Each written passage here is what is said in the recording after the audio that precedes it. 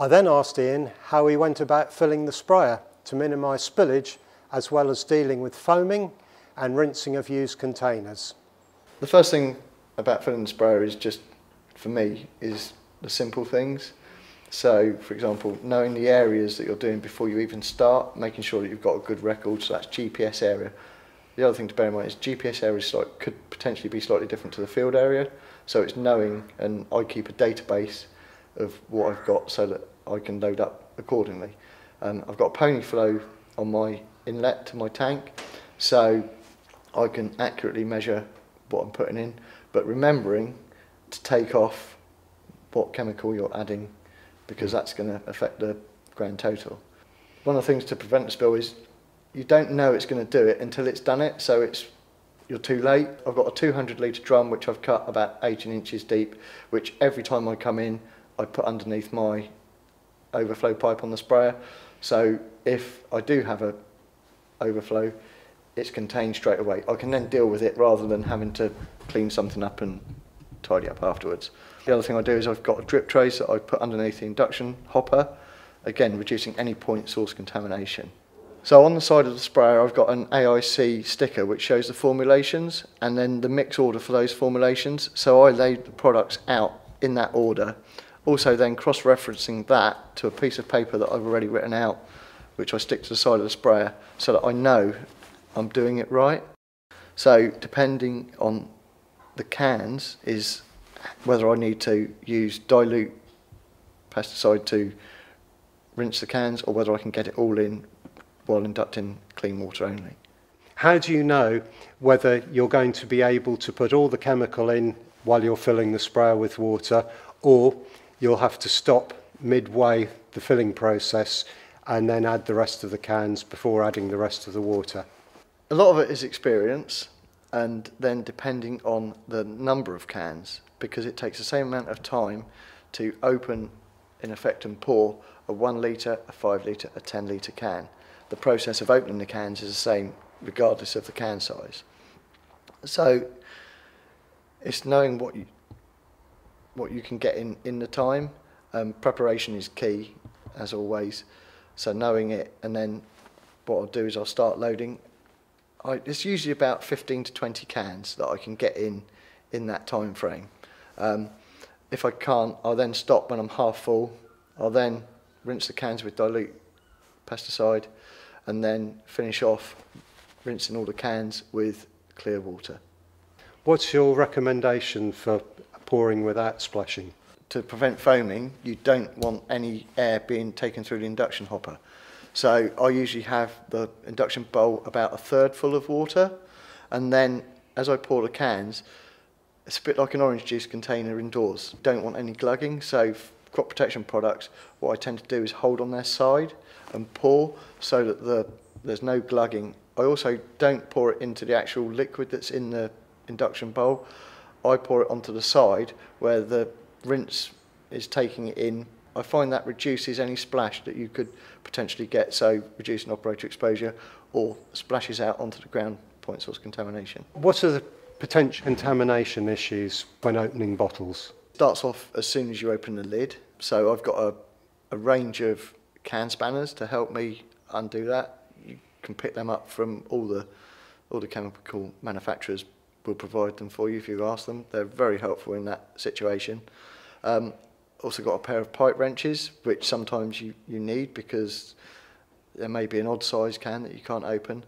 Then the next part is you get the can open, and I must admit I'm usually quite happy when I have a can without foils, because that's one less thing I have to do.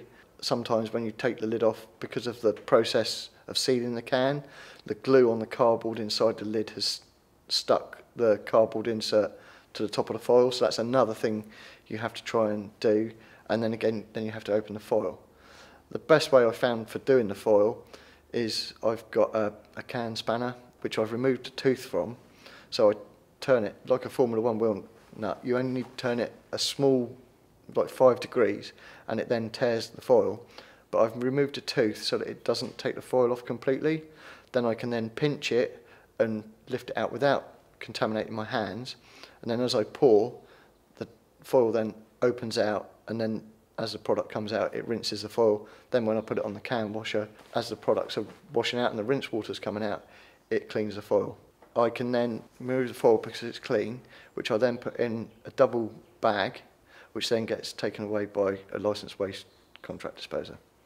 Top tip I picked up from George Sargent, farm sprayer operator winner, is 3 10-second rinses is a lot better than 1 30-second rinse. So as well as having a range of can spanners in my induction hopper and the measuring jugs, I have a washing up brush which I use every time I've filled up, just to have a good clean round the induction bowl to make sure it's nice and clean. Cleanliness is paramount when using crop protection products. It's important to have no residue left that could damage following crops. Iain's techniques are sound for manual filling, so I asked John to talk through his automated approach. This one is equipped with an electronic sight gauge, so there's no visual sight gauges in the sprayer, it's all done electronically, which initially I thought, after always having a sprayer where you've got a visual sight gauge, you know a visual sight gauge is never going to go wrong, I was a bit sceptical, but this one does work really well. And that's used in conjunction with the fact that it won't let itself overfill.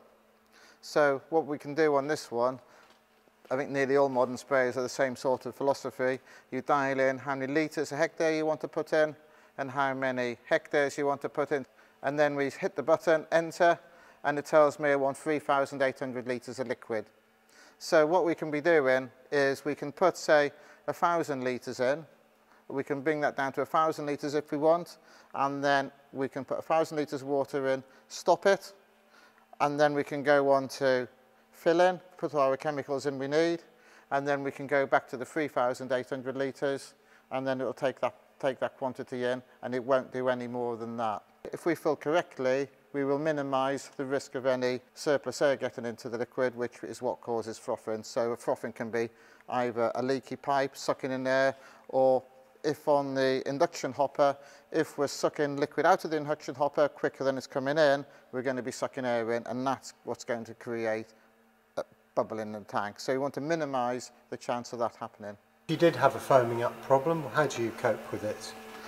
First thing you're going to do is stop. Stop taking anything in, stop mixing it around. Because all the frothing is air in a liquid. So if we stop any liquid movement around or anything, stop bringing any water in, stop moving it around, the bubbles will suppress themselves. We could then put an anti-foaming additive in there, which would take the bubbles out straight away. Alternative, if that's not there, we could just stop, go away, have a coffee break, come back, and the bubbles will have subsided. But the main thing is, don't panic. Stop everything, stop bringing the water in, stop moving the liquid around, contain what your bubbles have come over the side of the sprayer, then go from there. Something else both Iain and John have been trialling this spray season is a closed transfer system called Easyconnect. The system is now being further developed by Adama, BASF, Corteva, Nufarm and Syngenta, with pilot plants in the UK and across Europe. Let's hear from John again on how he got on using this new process. This is the first year where we've actually got something that we think is actually workable, and it is actually easier now for us to actually swap the caps over and put it through the seal transfer system than it is to actually pour it in through the standard induction hoppers. After you've transferred the chemical through the closed transfer system, what happens to the containers? The system actually puts the top back onto the container. So what we do, we then go back to the induction hopper, knock the top back in, put it on the spinner, give it a final rinse, which gives us our triple rinse in effect.